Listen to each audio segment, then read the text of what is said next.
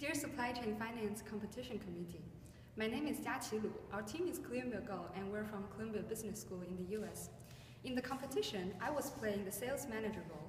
The goal of my role was to generate the highest revenue by negotiating service level, order deadlines, payment instruments and terms with customers, and doing category management. However, in order to maximize our rate on investment as a team, I also need to consider the impact of my decisions on other roles.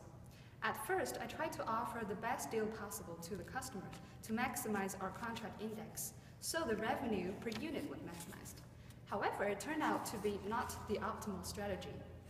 The first problem was that as I extended the payment term for the customers, the credit balance also increased faster. As a result, the credit limit cut more heavily on their potential demand, and the revenue did not go up as we thought. Since we did not anticipate the negative impact of our decisions on our demand, there incurred lots of unnecessary costs on the supply chain side. To tackle this problem, our finance manager tried to increase the credit limit at the lowest financial cost possible. However, the second problem came up after this change was made. Although revenue has increased, this was achieved at the cost of large receivables and scarce cash, because customers were encouraged to pay in a really lagging manner, which was intended for a high contract index. At the end of the day, the cost of emergency loan was high, and even though profit has increased a lot, it still could not make up for the huge denominator caused by the large volume of receivables. After that, I tried to quantify the trade-off between increasing credit balance and its impact on increasing receivables. From the components of the asset, I concluded that if I increase the customer's total credit balance by 1,000 euros, the total profit should go up by at least approximately 750 euros to compensate.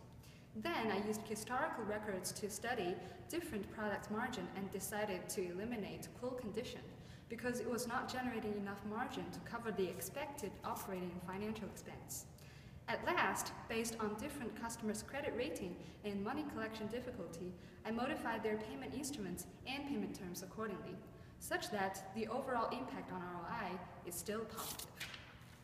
From the previous rounds, I think quantitative analysis after breaking down the components of ROI's numerator and denominator would be necessary. If I could have the chance to play again in the final, I would do more analysis on the Incoterms, such as how to balance between distribution cost and contract index. I would also focus more on the impact of demand volatility on ROI. I believe choosing proper credit limits and payment terms could cut off demand peaks, thus control demand volatility.